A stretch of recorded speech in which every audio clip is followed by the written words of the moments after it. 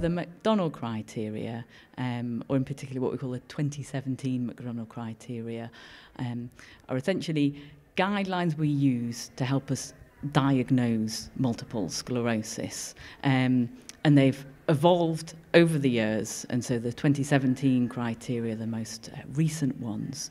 And the core part of the McDonald criteria is that we have to show that someone has had lesions or inflammation in their central nervous system, so their brain or their spinal cord, in different parts of the central nervous system and at different times. So the key sort of phrase that gets used is we need to show dissemination in space and time.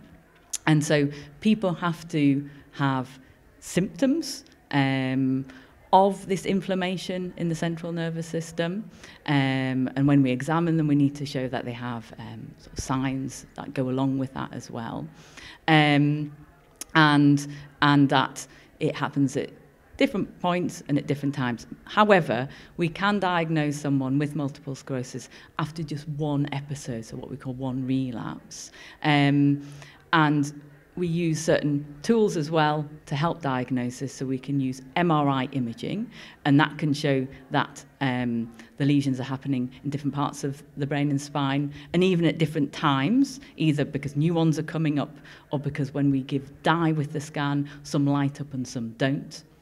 And then another tool we can use to help diagnose is perform a lumbar puncture, take some of the spinal fluid of the person and see if it's got something called oligoclonal bands in. So these are proteins that are produced when there's inflammation in the brain and spine, and that can help give further evidence that the diagnosis is multiple sclerosis.